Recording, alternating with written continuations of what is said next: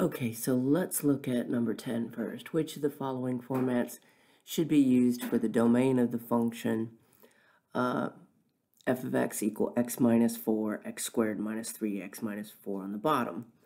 Okay, so for this rational function, what we don't want is 0 in the denominator. So our process in finding the domain is to set the denominator to 0 and solve. And whatever we get, we do not want those numbers in the domain. So we're excluding things, which means our answer for the domain is going to be of the form that x is not equal to whatever we get. So you're going to choose this one right here. Let me see if this lets me write on the screen, because we're going to go ahead and find the answer to part 2. So we'll mark that right there. Now, let's find the answer for part 2. We're going to set the denominator to 0. And we want to solve that equation. Then we will exclude those two answers. All right, so that factors nicely. Let's notice factors of -4 that add to a -3 will be a -4 and a +1. So that's going to give us x minus 4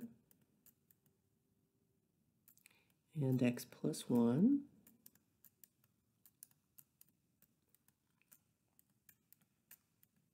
And if we set those two factors to 0,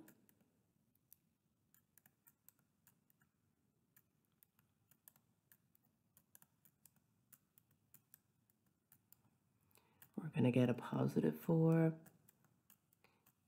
and a -1. Now, let's remember, even though we were solving, we're actually going to exclude these two answers. So this is going to go in the blank, x is not equal to, and we'll have 4, -1 right there.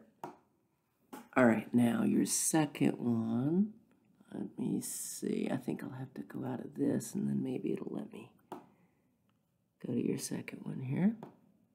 Okay, now this one is a little bit uglier. So what we've got to remember from earlier algebra courses is that lines have equations that look like y equals mx plus b, where m is the slope and b is the y-intercept. Now on this equation right here, we can kind of see where the y-intercept is going to be. If this thing were extended, we could tell that it's 5. It's a whole lot harder to tell on this one right here. So we'll use a little bit different process there.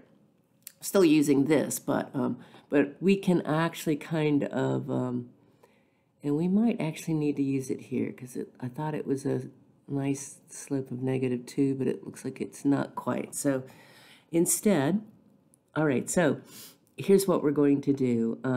Here on this one, which is between -6 and -3, if we look at the x values, that goes between -6 and -3. We're going to end up putting that part of the equation there.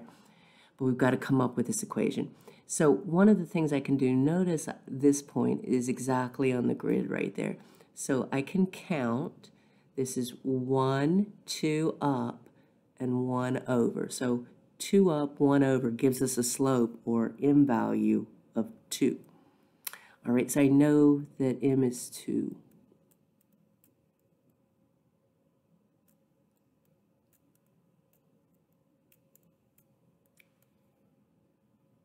Now, I don't know quite what b is, because this goes up here and it hits the y-axis somewhere up there. So what we're going to do is we're going to use one of our points. We're going to plug them in for x and y, and we'll figure out what b is. So I'll just use this point right here. This point is -3, +5. So let's write that, -3, +5. So that's x value -3, y value 5. So let's put a 5 for y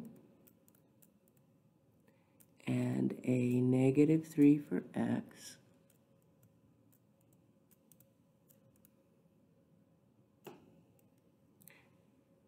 And that's going to give us a -6 plus b. And then we'll continue solving. And we'll get that b is 11. Okay, now we have to plug that back in right here. So y is 2x plus 11.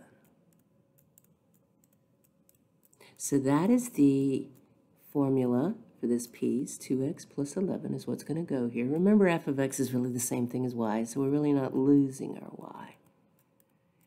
And we're going to do exactly the same process that we just did for the 1 to 6 part, which is this piece of line right here. So for this piece of line, let's see if we can figure out, I can see that it goes through this point, and it would have gone through that point right there.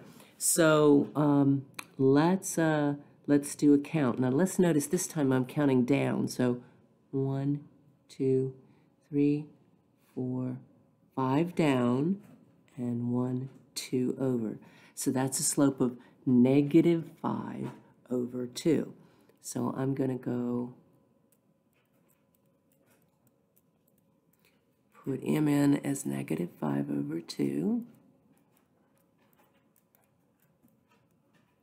Now, you might find it easier to make m into a decimal, to make negative 5 halves into a decimal, and then to solve this process. So as a decimal, negative 5 halves is negative 0.5x. Negative 2.5x.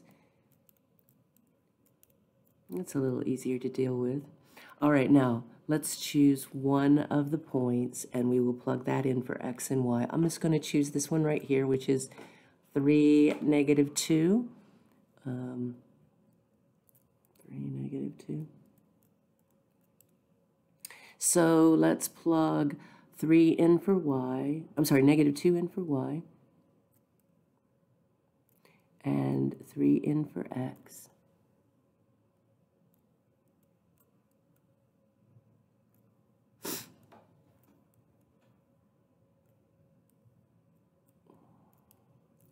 And let's work this out for b. All right, so negative 2.5 times 3. And